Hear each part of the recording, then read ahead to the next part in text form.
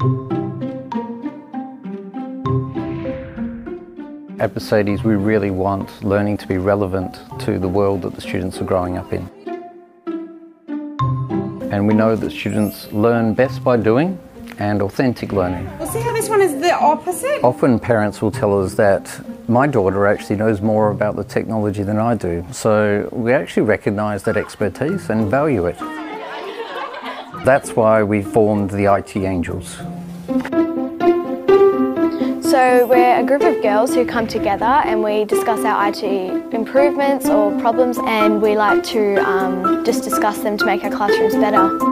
As IT Angels, we get to test new technology as soon as it comes out, and once everything's okay, we teach other students about it. We present to teachers and we make recommendations of apps or developments that can make school life more efficient and teaching and learning a lot easier. So the IT Angels was born out of that fact that we've got all this expertise and we don't want the students to just be consumers of the information that's out there. We want them to be active creators. Thank you for coming along to our session today. So it's similar for teachers. They need support as well. And we offer teachers the support every term to develop their own skill sets. So at the end of the term, they then share their skill sets back with the rest of their colleagues. This afternoon there are about 6 different rapid share sessions. The other staff choose to participate in 3 of them.